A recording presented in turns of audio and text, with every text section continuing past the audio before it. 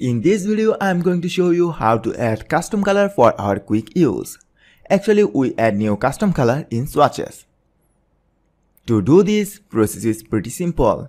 Using this selection tool, choose your text block or any object from this artboard, and after that, using color picker, choose any color you want. This time I add this yellow color in swatches. Once you select any of this color using this color picker in the current swatches board, you see this exact color. And under this is the stroke, actually the border.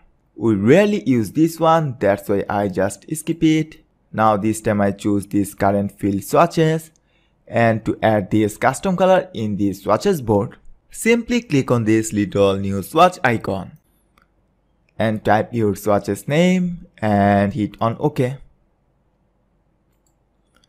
Alright, now if you want to add another custom color in this group, then using color picker, choose any of your preferred color, and then again click new swatch and hit on OK. Now if you want to create a new group for your custom color, then simply hit on this new custom group and type your group name and hit OK, and there it is. Let's choose this dark green, and this time I select this new color group and hit on new swatch and hit OK.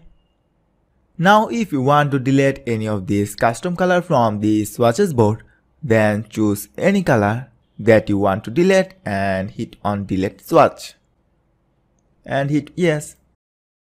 Now if you want to add another custom color in this color group, then simply click on new swatch and hit OK. That's it. In this easy way, you can easily create new color group or simply add different type of custom color in this swatches panel. This custom color option actually boosts our overall design speed. Thank you so much for watching. See you in the next lecture.